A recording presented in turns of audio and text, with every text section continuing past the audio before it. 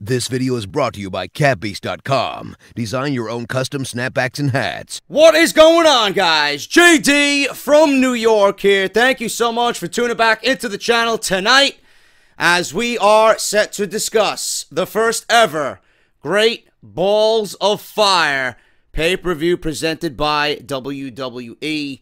Coming to you from Dallas, Texas, July 9th, 2017. Man, before we even tackle the review, I want to thank everybody that came out to the live stream, man. We had close to 1,300 viewers when that thing went off the air, man. Thank you to everybody that joined me on the fun, on the Twitch stream with the live reactions. We're going to do the same thing again this Wednesday for NXT. And then we are going to do the same thing for Battleground 2017, okay? I want to try and incorporate Monday Night Raw and SmackDown, but when I get a proper streaming setup, that's when I'll start doing Raw and SmackDown live reactions with you guys. But right now, keeping it minimized to just NXT and the pay-per-views. But I'm glad you guys are enjoying them, man. They are a blast to do. And I want to thank everybody that came out. I want to thank everybody that followed me on Twitch. And I want to thank everybody that donated to the live stream, man. You guys are absolutely fucking amazing with your support of this channel and this podcast, man. Thank you guys so very much. I want to thank @MikeWill87, as always, for the beautiful layout that you guys are seeing right now and the thumbnail for the pay-per-view. You guys know him as the main man behind all my layouts and my thumbnails. My stuff would not look half as good as it does if it wasn't for him. I want you guys to go show him support. If you guys need any thumbnails or layouts, @MikeWill87 is your hookup. And he's got some very, very competitive prices, some good prices there. So he will do an amazing job for you like you see here. Whatever you want him to do, he will do it for you. He is that damn good. So make sure you guys go check him out on Twitter. And finally, I got to do a huge shout out, man. I got to give a huge shout out to one of my boys, man. One of my subscribers, @Jorel34 on Twitter. Bro, you are a fucking beast. That off-the-script sign in the crowd was fucking phenomenal. And that Roman Reigns fucking flag that you had with his face and the hashtag #GetOffMyTV, man. I wanted to see more of that during the match. But I understand why you probably could not. I understand why you probably wouldn't want that being taken away from you. But that was amazing, man. If you guys seen that in the crowd, the huge off-the-script logo sign that was shown throughout the entire pay-per-view, he had a front row fucking seat with that, man. It was beautiful to see that thing highlighted with my Twitter handle and the off-the-script logo right there on this first ever Great Balls of Fire pay-per-view. And then that Roman Reigns flag with the hashtag #GetOffMyTV right underneath Roman's big ugly mug, man. That was fucking beast. If you guys want to go check out Jorel and send him a thank you for being such a huge supporter of the podcast, @Jorel34 on Twitter. I will leave you his information down in the comments below. I will pin it at the top of the comments. Make sure you guys go and say thank you to him for being such a loyal goon to the JD Army, man. Thank you guys so very much. Off the Script is live this weekend, parts 1, 2, and 3. Big weekend of Off the Script. That's live on the channel. If you guys missed any of that, make sure you go check all that stuff out. If you guys want to support the Patreon page, great way to do that, man. And it's just the best way to support the show. There's no better way to support the show than Patreon. You guys keep this fucking thing alive in the midst of this YouTube bullshit still going on. That's patreon.com/JD/from-NY206. As little as $1 a month goes a long way. You guys get early access to Off the Script each and every weekend. Exclusive rights to my Discord chat. And if you guys do $3 or more a month, you get access to Off the Script Retro. Make sure you guys go and check that out. That's patreon.com/JD/from-NY206. If you guys want to get a free audiobook just for listening to the show tonight, Audible is offering all new listeners of this review a free audiobook and 30 days of Audible service for free, compatible with both iPhone and Android devices. All you have to do is use our unique link, man. It's audibletrial.com/offthescript. Over 180,000 books to choose from, a lot of which are wrestling related. If you guys want to cash in on Daniel Bryan, Shawn Michaels, you got Justin Roberts' new book is up there right now, which a lot of people are listening to right now. And if you guys want to cash in on a pre-order, you can even pre-order Jim Ross's new book coming out in October. That's audibletrial.com/offthescript. Make sure you guys go and do that. all new listeners of this show have an audiobook waiting for them for free just for listening and signing up using our link, man. It's once again audibletrial.com/offthescript. And Barbershop Window, man, I got to thank the people over at Pro Wrestling Tees because I made a mistake like a fucking goon. I made a mistake. They have a huge sale going on Pro Wrestling Tees right now where you can use the code AMERICA and save 20% off. I thought that spanned all across their websites, including Barbershop Window, where I am, where my merchandise is. It did not. So Ryan, the CEO of Pro Wrestling Tees, hooked me up with my own unique code. And if you guys want anything from my store, and if you guys want any shirts that I offer, all you have to do is go to barbershopwindow.com/offthescript, pick whatever shirt you want, enter the coupon code JD17 at checkout, and you're going to save, for a limited time, you're going to save 20% off on any shirt. So if you guys have been thinking about doing a shirt, if you guys have been thinking about getting a shirt ready for SummerSlam, go and do it, man. I don't know how long that code's going to be active, but JD17 at checkout, and you're going to save big money, 20% off on Barbershop Window. Barbershopwindow.com/offthescript. Follow me on Twitter at JDFROMNY206 and hit that subscribe button down below, and make sure you have the bell turned on for all notifications, man. Thank you guys so very much. Let's talk about Great Balls of Fire, man. You know, I don't want to be too critical. My voice is strained for whatever reason. I had a long weekend. We did the 4-hour Twitch live stream. I don't want to be too critical, and I'm trying to look at everything in the best possible way, okay? The big thing going into the show was Brock Lesnar and Samoa Joe. The build-up has been fantastic. We all kind of knew going into this that Samoa Joe was not going to win the Universal Championship. WWE was not going to have Joe win the title 1 month before SummerSlam and take that title into Brooklyn. Wasn't going to happen. Okay? They want Lesnar going into SummerSlam, whether their plans are Lesnar Reigns or Lesnar Strowman. We really don't know right now. Okay? I don't even think WWE knows right now. All I wanted to know was that after Joe has been built up so successfully, after Joe has been built up so dominant over the past couple of weeks in this build with Lesnar, all I wanted to know was that Joe was going to come out of this looking better than he has ever looked. Now, some people might agree with me. More so, you guys might disagree with me here. Okay? I went back, and before I actually did this review, I watched the match again, being that it was only 7 minutes. Okay? Joe looked dominant. Joe got his shit in. Joe looked great. Joe took Lesnar to the brink of defeat. The Coquina Clutch came in clutch for Samoa Joe. And that's what Joe was going for. They built the story around Brock Lesnar fighting his way out of the Coquina Clutch. And then when Joe finally got the Coquina Clutch in, all Lesnar did was reverse it into one F5, and that was it. My first immediate reaction was disappointment. Just like everybody else. My first immediate reaction was disappointment. But I went back and watched it a second time right before this review, and I realized, you know what? Joe still looked great, even if it only took one F5. That was the only thing that I did not like about this match, was the fact that all it took was one F5 to beat Samoa Joe. I didn't like that at all. And I'm still very iffy on that. But Joe started this match out, didn't even have the bell ring. He attacked Brock Lesnar while Paul Heyman was introducing Brock Lesnar from behind. He threw him into the barricade. He urinagied him through the announce table on the outside. Lesnar sold like a beast for Joe, and it was a fight. This was a fucking brawl. It had a big fight feel. Joe was pretty much dominant for most of the 7 minutes. Yeah, I know Lesnar is the same shit every fucking time, which is kind of frustrating. You know, all he did was suplex. Lesnar got about, 5 or 6 suplexes on Samoa Joe tonight? And that was it. But outside the 5 or 6 suplexes, Brock Lesnar was dominated by Samoa Joe. So you really can't take anything away from this match, except for that one F5. That's a little bit iffy to me. I would not have beat Joe clean, with one F5. That's where my concern lies.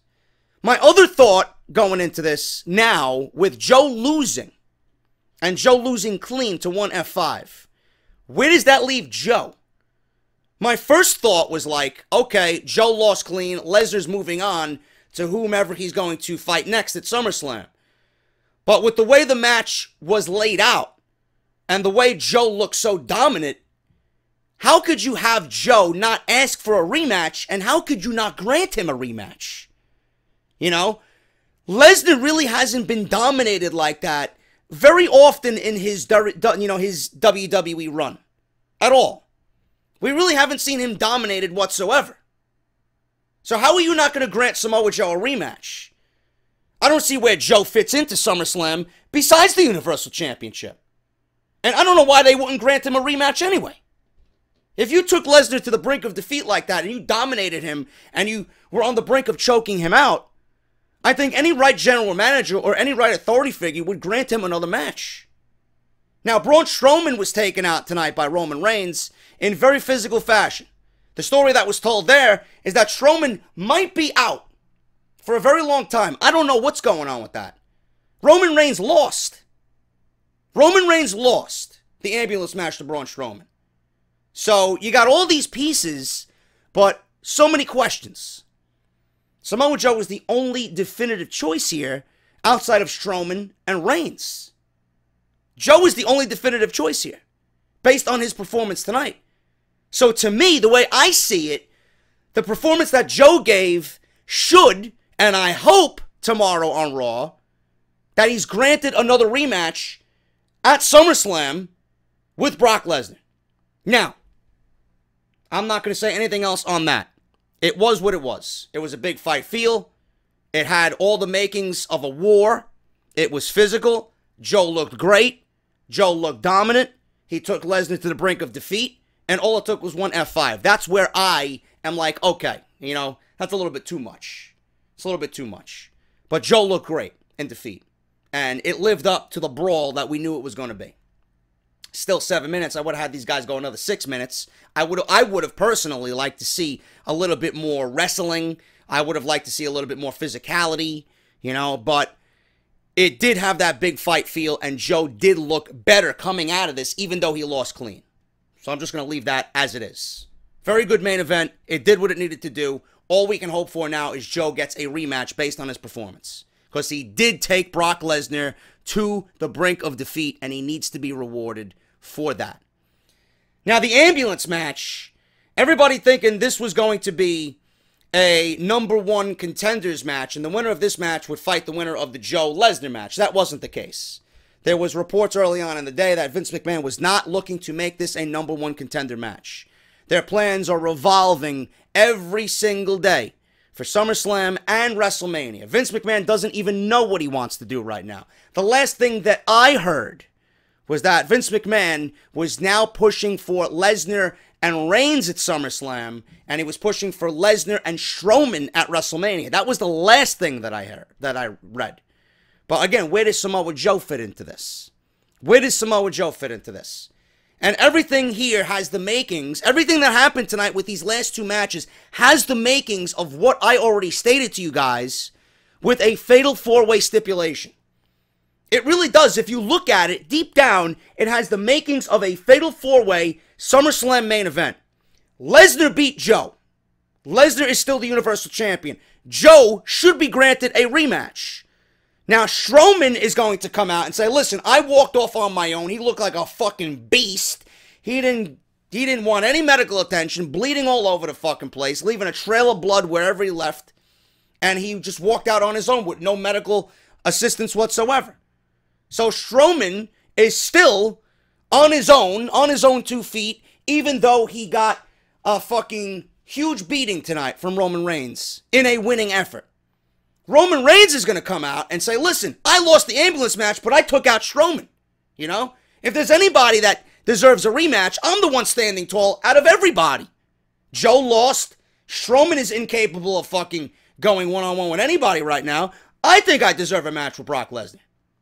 But the way it works out is that Reigns has his case, Strowman certainly has his case because he did beat Reigns tonight. Joe has his case because he looked dominant in defeat, and he should be granted a rematch based on his performance. He's going to say, listen, I want another shot. I want another shot. Lesnar got lucky. I'm not going to allow this to end on one F5. Lesnar got lucky. I want a rematch. I want a second chance at Lesnar to show I could beat him. It all has the makings of a fatal four-way. That's what I see coming out of this. And I hope that's what WWE is thinking as well. Because a fatal four-way with these guys to close SummerSlam, and you put a elimination style stipulation to that, that could have the makings of a fucking all-out war like we've never seen in WWE. And I hope that WWE is thinking that same thing. Because the storylines and the elements are there. That's what I hope for. But with the ambulance match, I don't know if you guys felt the same way. I felt underwhelmed with the ambulance match. I felt completely underwhelmed. Their match that they had at Fastlane, and I believe their match at, Payback? I thought those two matches were better than what we've seen tonight, even with the ambulance stipulation. The match was just, what you would expect from Reigns and Strowman. Physical. They worked well together. There was a nice spot where Strowman was taking chair shots from Roman Reigns, and he was not even selling the chair shots. He was eating chair shots. Like Reigns didn't know what to do. They brawled up the ramp, and they teased the table spot with the announce table on the stage with Graves, Booker, and Michael Cole. That nothing happened there. But then they did the same spot that they did from Monday Night Raw, where Strowman threw Reigns into the ambulance that was parked on the stage. He bounced off it. He landed the same exact way like he did on Monday Night Raw, the same exact spot. There was also a spot where Strowman went into the LED screen on the stage and went right through it, broke right through it. That was being teased for like 3 weeks with not only Reigns and Strowman, but it was also teased with Joe and Lesnar. But it was, in fact, Reigns and Strowman who broke the LED board on the stage. That was a cool spot. But in the end of this thing, we had a tease by the back of the ambulance where Strowman took one of the backboards of the gurneys and started nailing Roman Reigns over the back with it several times. There was also a tease where Roman Reigns was Superman punching Braun Strowman, and Braun Strowman was kind of half in the back of the ambulance and then half out. He was like teetering, going into the back of the ambulance, teetering on a loss. A couple Superman punches there, and Roman was on the verge of winning. He figured the Superman punch wasn't going to do it. He scaled back some, got a full head of steam, wanted to spear Strowman as he sat in the back of the ambulance, half in, half out. He wanted to spear Strowman into the ambulance with a huge exclamation point, but Braun Strowman was too quick. He moved. Roman Reigns went for a spear, and he speared himself right into the back of the ambulance. Braun Strowman slammed the door, and Roman Reigns lost the ambulance match. So, after that, Strowman banged on the ambulance for the ambulance to drive away. And then all of a sudden, we got Strowman. He's getting his ass kicked. He gets thrown into the back of the ambulance. Roman Reigns gets into the driver's seat of the ambulance. He drives the ambulance into the loading dock area of the arena. He was about to drive out of the building.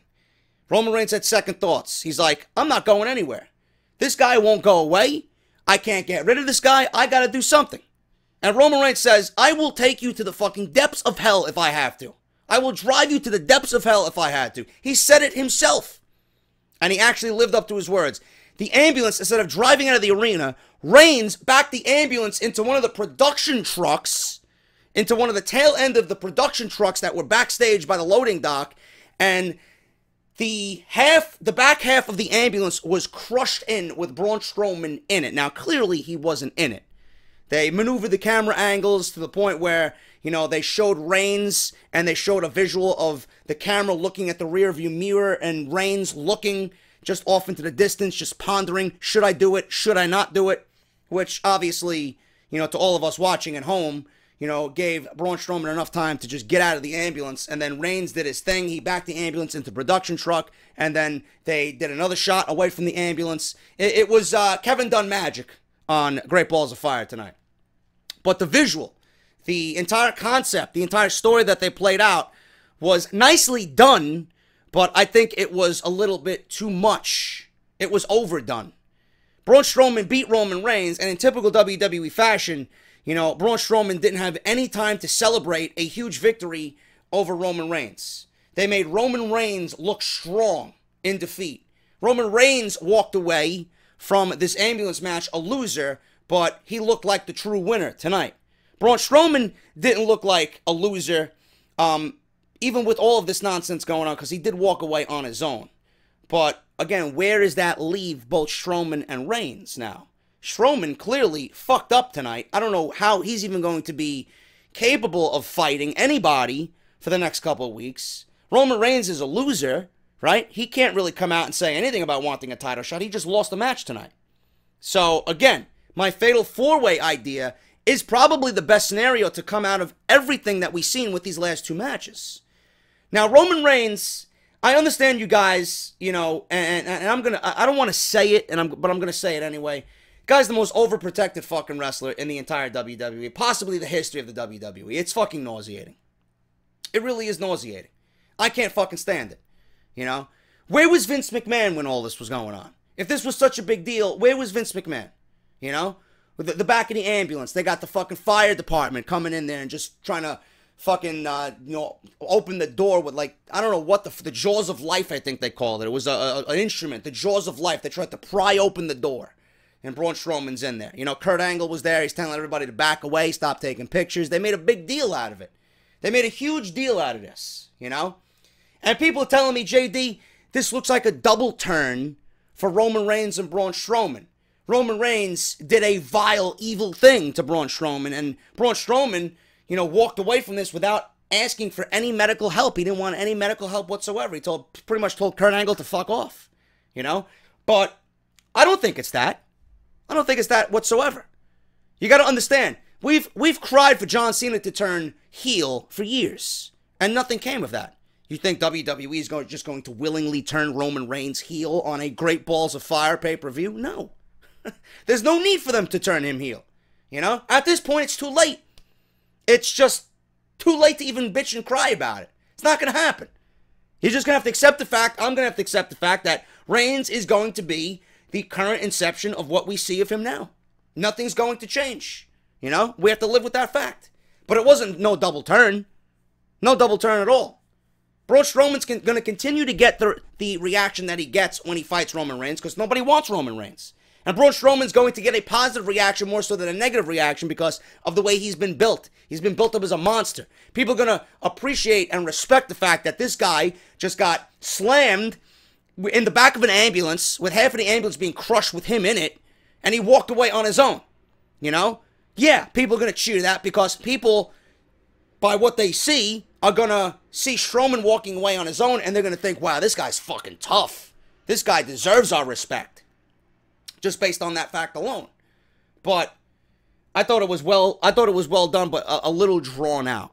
It was honestly ridiculous when I was first seeing it. It was really ridiculous. Like, they made everybody look just a little bit more dumber with that entire segment. Honestly. Like, all they had to do, they made it as dramatic as fucking possible. It's not like the ambulance was fucking crushed to the point where they couldn't move the ambulance. All they had to do was move the ambulance a couple of feet up, get in the driver's seat, fucking put your foot on the gas pedal, and drive the motherfucker away from the production truck, and then go in the back of the ambulance and get Strowman out of there. They wanted to make it all dramatic as if the fucking ambulance was, like, destroyed. There was no saving this ambulance. They got the fucking fire department and an extra ambulance team to get the jaws of life to get Braun Strowman out of there. They made it just overly dramatic when it really didn't need to be. You know? Logic gaps, again, in WWE storytelling. They didn't have to go through all that, but they wanted to create an intriguing story. And it wasn't necessary. But again, where do they go from here? Where do they go from here? It's exactly what I talked about with the Fatal 4-Way. I think the Fatal 4-Way is presenting itself in the clearest way possible. And I think for SummerSlam, that is going to be the way that they go. Now, they could do a triple threat. You know, some people have told me, JD, maybe a triple threat. Maybe Lesnar, maybe Roman, maybe Joe. But then where does Strowman fit in? You're not going to have Strowman beat Roman Reigns in an ambulance match and not put him in a world championship match. It's going to be a fatal four-way. And if I predict that correct, by all means, I don't have any inside information. I'm just telling you from what I see what makes the most sense. So let me know what you guys are thinking about that. The top 2 matches on this show, yes, they delivered. Yes, it was at some points over dramatic, not needed. You know, there was the F5 situation with the main event and Lesnar pinning Samoa Joe clean with one F5. But the majority of what we've seen was positive. The majority of what we've seen is a nice progression towards SummerSlam. The majority of what we've seen entertained. But in typical WWE fashion, nothing is ever perfect. And there's always shit to be critical about. And that's what I'm here. I'm here to pick apart the stuff that really doesn't make sense. And I'm here to make sense of it to you guys. But the last 2 matches of the show, they delivered. And I'm just going to leave it at that. Those are the 2 matches we waited for. And they really did make the show, you know, better than it was. For the rest of the show, yes, there were highlights. It wasn't a complete thumbs down show. I'm not going to sit here and lie to you. It wasn't a complete thumbs down show. I'm not coming on here to rip the show because there was some good elements of this show. There were elements of the show that I actually enjoyed. Okay? Bray Wyatt and Seth Rollins, a decent opener. I didn't expect Bray Wyatt to get the victory here over Seth Rollins. I thought Seth Rollins being the cover star for WWE 2K18, they were going to push him. I thought Seth Rollins being pretty much the MVP of Monday Night Raw, in between those ropes, he's been the best wrestler bell to bell since WrestleMania. And Seth Rollins, to me, he's developed a nice string of wins. He's got some momentum underneath him that I felt like Rollins eventually was going to be granted a world championship match sooner rather than later. But giving Bray Wyatt a victory, what does it really do? What does it really do for Bray Wyatt? Yeah, he needs a win. Corey Graves even said this is a must-win for Bray Wyatt, you know? But what does it do for Bray Wyatt?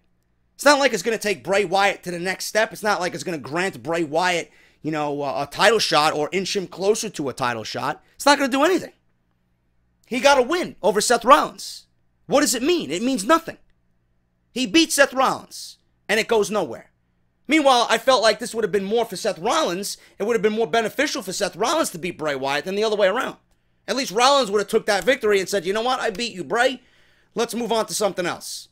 But right now, it looks like these 2 guys are going to take this going into SummerSlam. And I still don't know what they're fighting over.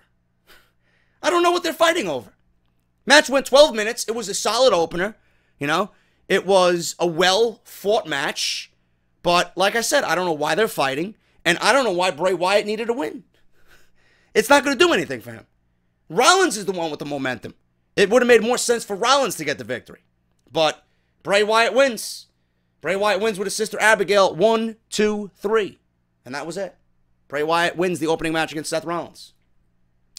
Enzo and Big Cass. This was something that a lot of people figured would be a squash. It was a squash, but it was a calculated squash. It was a squash that went 5 minutes. And it didn't need to go 5 minutes. They could have cut 4 minutes off this squash and really made it just 1, 2, 3, and we could have added at least 2 or 3 minutes, 4 minutes to the Joe Lesnar match. This really didn't do anything for me at all. Big Cass wins in 5 minutes, and Cass did come out with new music. It was pretty generic. It was pretty boring. I didn't like it at first listen. I'm gonna have to go back and listen to it again on YouTube when it's available by CFO. So I don't know what's going on with that. I don't want to jump on it and say it's shit already. But he did get new graphics. He got new tights. He's got new lettering. He's got a new logo. He's got new music. Not feeling it right now. I'm not really feeling anything from Big Cass right now. Because I'm still in the boat of these guys shouldn't have been broken up. I think Big Cass right now is going to be a small fish in a very, very large pond that is Monday Night Raw. He's not going to fit into any plans. I don't know what plans he's going to fit into. You know? WWE has been all over breaking teams up for whatever reason. And I mentioned this on Off the Script. It's fine if you're going to break teams up if you got a plan, you know, to replenish the tag team division.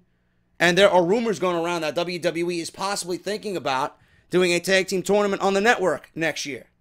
And that would be fantastic. And then that would make a lot more sense as to why WWE's breaking up all these teams. Golden Truth's broken up. You got Rhino and Slater that really aren't together anymore. Enzo and Cass broke up. How long do you think the Hardys are going to be together before they become broken? Which I'll talk about in a second. You know, on SmackDown, you got American Alpha fighting singles. You got Jordan and Gable fighting singles. The Colognes are going to be out. I believe Epico has a fucking knee injury. You got the Hype Bros, Zack Ryder, Mojo Rawley. They're teasing a split up. It's like WWE's breaking up teams in 2017. That's their fucking their motto. That's their objective this year, to break up as many tag teams as possible. There's got to be a reason why. That's one of their weakest things right now. It's one of the weakest parts of both brands, the tag team division. But you're willingly, can't get it out, willingly breaking up these teams. And I don't understand why. So there has to be a reason. And there's no reason for Enzo and Cass to break up. And Cass and Enzo in this match proved me right. The only thing that I seen in 5 minutes of this match is that this should not be. And the other thing that I'm thinking about, by watching these two guys go one-on-one instead of being a team, this is the personification, this is the definition of how you take NXT talent and bring them to the main roster and you don't know what the fuck to do with them. This is the NXT project that Triple H is so fucking frustrated by. Because God knows how much input he has on Monday Night Raw. I don't know what he's thinking. I don't know what Enzo or Big Cass are thinking. But this, to me, is just the downward spiral of what NXT talent is on Monday Night Raw. This right here. This should not be. Big Cass and Enzo should still be a team. This is way too soon. Cass is not going to go anywhere for a long time as a singles guy. You're going to leave Enzo pretty much with nothing to do. Where is he going to go? What is he going to do? Who is he going to feud with? These guys are more valuable together than they are apart right now. And nobody seems to understand that in WWE. So why? If you don't have any plans right now for Big Cass that are big plans, if you don't plan to push him like a fucking diesel, like a Kevin Nash when he broke away from Shawn Michaels, then what is the point? What is the point? There is none. Cass wins in 5 minutes, and he beat him with a big boot. That's it. The breakup didn't need to happen. He's going to get a big heel push. Where? I don't know. What's going to happen to Enzo? They continue to hype Enzo up as a fighter, as a scrappy fighter, as an underdog who never gives up. But where is he going to go? What are you going to do with him? What is the plan for Enzo? There is none, right? And again, the music, the logo, the new tights, the new attitude, you got to grow into it. I'm not going to be accepting of this right away at all, because I'm still in that boat of these guys shouldn't have broke up. And I'm going to stick to that. Unless they change their mind, or unless they change my mind, I'm going to stick to that. And that was it. It was a squash, but it should have been a lot quicker than what it was. It was 5 minutes, and it was 5 minutes too long. Enzo loses to Cass. Big boot. 1, 2, 3. The Hardys and Sheamus and Cesaro. This was a 30-minute Iron Man match. And a feud that, to me, I am over and done with. I am well past this feud. Going into this, there were rumors of Sheamus and Cesaro, possibly splitting up. There was rumors that Sheamus is going to be out for an extended period of time filming a movie with Josh Duhamel of Transformers, and that they could possibly be dropping the titles back to the Hardys. That didn't happen tonight. And they made it very dramatic. This match went 30 minutes, and the only time of this match that was of any importance was the last 10 minutes. If you gave me the last 10 minutes and that's all I seen of this match, it would have been a great fucking match. The first 20 minutes did absolutely nothing for me. I wanted to close my eyes, shut the stream off, and I wanted to go lay down and go to sleep. The last 10 minutes of this match were great, and it built on the drama of the 30-minute Iron Man match. We had Sheamus and Cesaro take a quick 1-0 lead, right? It was one of them fucking psych-out moves that led to Sheamus bro-kicking Matt Hardy. And it was a quick 1-2-3, which led to a 1-0 lead. And then Cesaro and Sheamus went up 2-0. And that scored a second pinfall. They beat on Jeff for 10 minutes, methodically, and eventually that led to Sheamus and Cesaro going up 2-0. Matt eventually got the hot tag. Jeff recovered, and they both landed poetry in motion. Matt then hit the side effect. Jeff then hit the twist of fate. Counted 1, 2, 3 at 13 minutes, and they pinned Cesaro. So now they're up 2-1, Sheamus and Cesaro. So then Cesaro and Sheamus went up 3-1 because Cesaro threw Matt into the ring post and Matt got counted out. So now Sheamus and Cesaro up 3-1. Then Sheamus and Cesaro, were all over the Hardys. Cesaro had Matt in a sharpshooter. Jeff broke that up.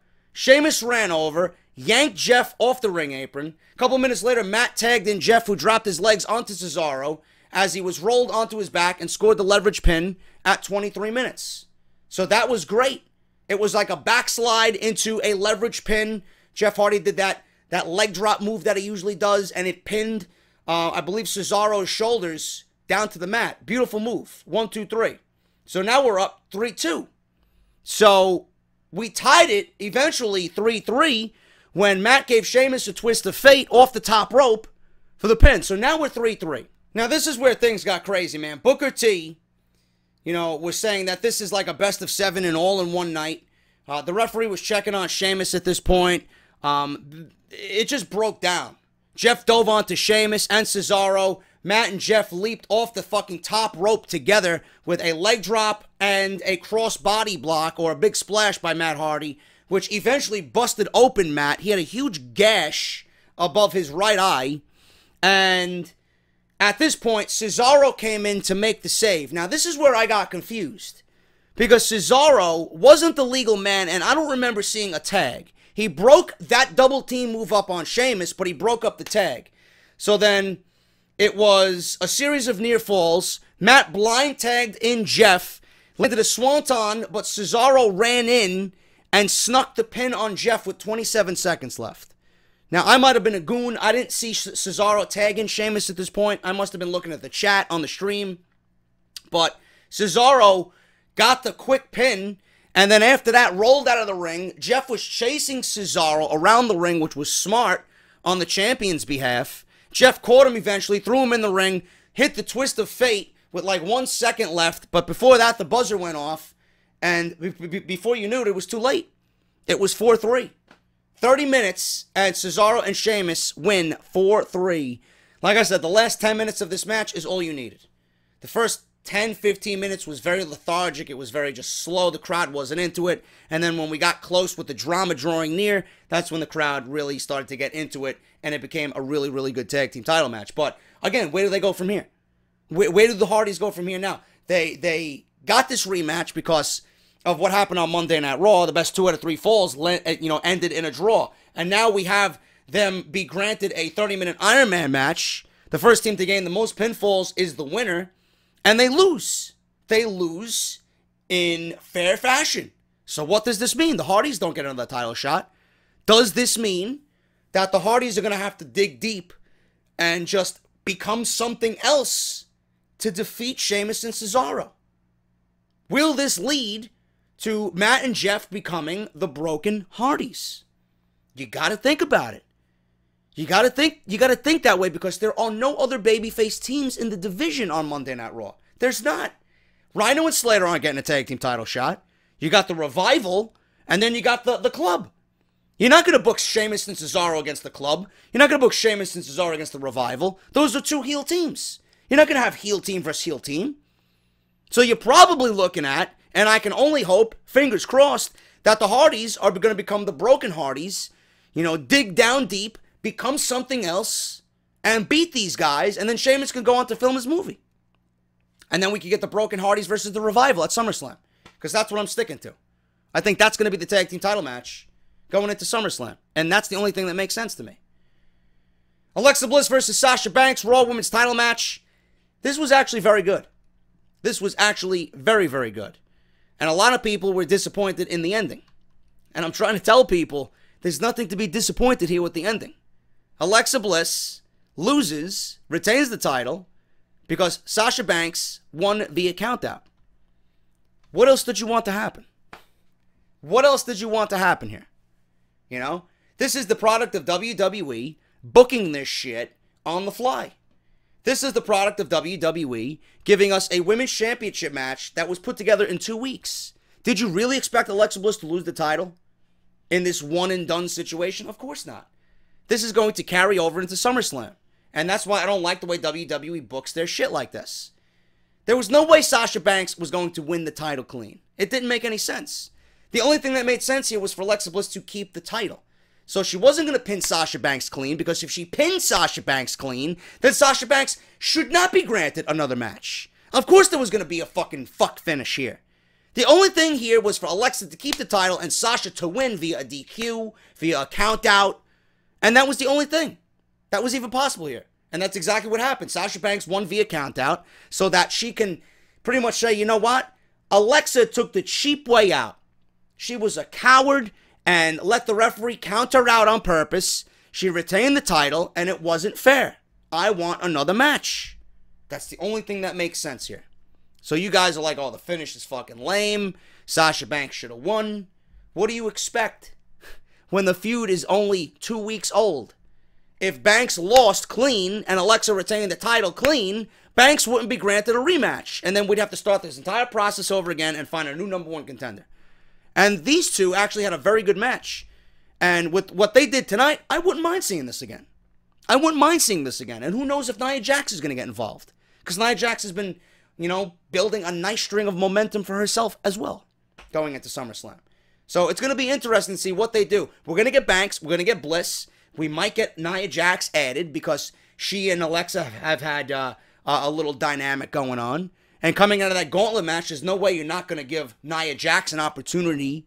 You know, you're not going to not give her an opportunity to get a championship match at SummerSlam. She deserves one. She deserves one. This was the only thing that made sense here. Sasha Banks wins by countout, and that was the only way to go here. After the match, they fought on the stage. Banks leaped off the announce desk with her double knees, took a nasty bump. It looked like Sasha Banks got Alexa Bliss's nose, and Alexa was bleeding from the nose into her mouth. So it was a very physical match towards the end, a very good match for 12 minutes with Alexa retaining via countout. Banks wins via countout, and the brawl after the match just solidified what I'm talking about. It's going to continue on into SummerSlam. Miz with Maurice, Bo Dallas, and Curtis Axel versus Dean Ambrose for the Intercontinental Championship. I did not give a flying fuck about this whatsoever, man. I did not care about this whatsoever. The crowd was dead. I'm sick of this feud. I'm sick of these two going one-on-one. This has to be the end. It has to be the end. And I'll tell you this, man, because this is the last thing on this show. This is the last thing on this show. The Miz and Dean Ambrose, ever since they came over from SmackDown, their stock has dropped considerably. And that sucks that I'm saying that about The Miz, because The Miz on SmackDown was probably their #1.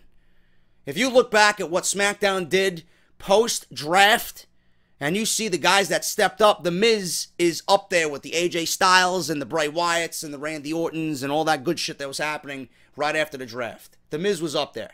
The Miz took the Intercontinental Championship and he made it fucking important. The matches that he put on with Dolph Ziggler were some of the best of 2016. The Miz in 2017 has lost so much momentum. His stock has dropped to a point where I just don't care anymore. I don't care anymore. And now he's got Maurice. Maurice has been nothing but great for The Miz. But now they're adding Bo Dallas and Curtis Axel, which is great for those guys. It gets them on television. It puts them alongside the Intercontinental Champion and in front of more eyes. That's fantastic. But the fact is, the same shit happens every single fucking time. And I understand this is his character, and I understand this is the heel that he's playing, but how many fucking times do we have to see outside interference lead to The Miz winning or lead to The Miz retaining the Intercontinental Championship? It's the same old tired song and dance. It's the same fucking shit. And it's tiresome. I am tired of it. I don't even want The Miz with the Intercontinental Championship anymore, let alone fucking fighting Dean Ambrose for the title. I'm over it. The Intercontinental Championship needs to be put on a babyface. And I'm not talking Dean Ambrose. What I pitched for SummerSlam, and conspicuous by his absence here, there was no Finn Balor on this show. Finn Balor was not booked for Great Balls of Fire, which is bizarre to me, being that he's one of their best superstars. Not even Elias Sampson feud with Finn Balor even made this show. which I'm hoping is not turned into a SummerSlam match. That is a Raw match. Get it over with. It's a mini feud to keep him busy. Hopefully they move Finn Balor onto something a little bit more important. Something a little bit more important that could become of Finn Balor is the Intercontinental Championship. I think Finn Balor versus The Miz for the Intercontinental Championship would do wonders for both men. It's something different for both men, and it would give Finn Balor the Intercontinental Championship, and it would get the IC title back on a babyface, which needs to happen. The IC title right now is dead. It's dead. This feud has killed the Intercontinental Championship. Get it back on a guy that you can consider a fighting champion. That belt is the Workhorse Championship belt. Get it back on a babyface that's going to bring it back to prestige, that's going to work night in and night out and defend that title. The likelihood of us seeing the Intercontinental Championship in the main event of Monday Night Raw is greater with Finn Balor than it is with The Miz. You know, the idea of a Finn Balor feud with Seth Rollins or Bray Wyatt or anybody over the Intercontinental Championship is a lot more intriguing and a lot more interesting than with The Miz holding the Intercontinental Championship. It gives you more options as far as opponents go with Finn Balor than if you have it with The Miz. This is why I've been lobbying for Finn Balor and The Miz at SummerSlam, being that they're not going to be, in anything else. Miz isn't going to be in anything else. There's no other opponent for him, right? There's no other babyface on the roster that could tie up The Miz going into SummerSlam. What are you going to have, Dean Ambrose and Miz again at SummerSlam? Give somebody else a shot. Let's give Balor a shot. And the fresh matchups that could come to be with a babyface Balor as Intercontinental Championship actually presents a nice little situation for the Intercontinental Championship. That's what I'm thinking.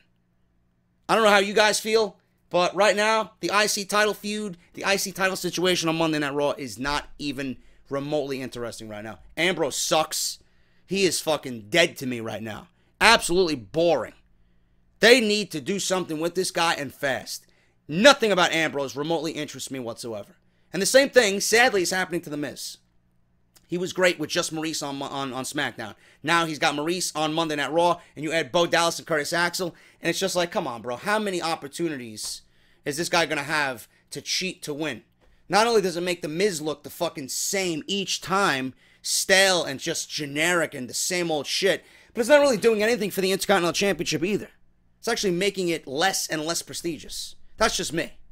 But The Miz beats Dean Ambrose here with outside interference from Bo Dallas and Curtis Axel in 11 minutes, skull-crushing finale for the win. Nothing out of the ordinary. If you've seen one match between these two, you've seen them all. And that was it. And that was Great Balls of Fire, man. There was a lot on this show that actually was very good. Some of the things really didn't make sense. Some of the things I got to call them out on, but for a first inaugural Great Balls of Fire, it wasn't a thumbs down show. If I was to gauge this on a thumbs down, thumbs up ratio, I would say that this was the thumbs up show. Joe, Lesnar, Reigns, Strowman, the whole ambulance situation, the last 10 minutes of that tag team title match. You had the opening match with Bray Wyatt and Seth Rollins, Alexa Bliss and Sasha Banks. There was some good stuff on this show. It wasn't all bad, but WWE has a lot of open-ended situations here. They have the opportunity to make SummerSlam really special. Will they take that and make it special? Give me something different going into SummerSlam. This is your opportunity now. Raw, we are no more with Raw pay-per-views until SummerSlam. This is what we got. We got literally 4 weeks. There's 6 weeks till SummerSlam. 6 weeks till SummerSlam. If they can't present anything fresh to me in 6 weeks, then it's just downright laziness. Downright laziness. You got 6 weeks till SummerSlam to create something different. Do it. Get away from this stale bullshit, the same old safe generic bullshit. Give me something different for SummerSlam instead of being safe with the same old feuds. I hope WWE goes into SummerSlam with a plan because it could really come out being great on both ends, on Raw and on SmackDown. On SmackDown, it's a little bit more easier. It's a little more cut and dry. It's a little bit more, you can see what's going on. On Monday Night Raw, you really can't tell what's going on. You don't know what's going on. And that just goes to show you how confusing Monday Night Raw is week in and week out. They don't know what they're doing. And in turn, we don't know where they're going because we don't know what the fuck they're doing. And they don't know what they're doing. So, I hope they have a plan. And I hope everything on Monday Night Raw side comes out to make sense. It certainly can make sense if they put the fucking thought behind it. I just hope they don't get lazy. But Great Balls of Fire was a thumbs up show. It wasn't a thumbs down show. There was a lot to like. There was some to dislike, as always, with a Raw branded pay-per-view. But in the end, it was a thumbs up show. And if you enjoyed the review, let me know what you guys think down below. I will be back with Monday Night Raw review, as always. And until then, thank you guys so very much for everything that you guys did for me. Thank you to everybody that donated to the Twitch stream. Thank you to everybody that came out to the Twitch stream. I'll see you guys tomorrow with more great WWE content. Thank you guys so much. Until then, hit that thumbs up. Follow me on Twitter at JDFROMNY206 and hit that subscribe button down below for more great WWE news and rumors. I am JD. Have a good night, and I'll see you all tomorrow for Monday Night Raw.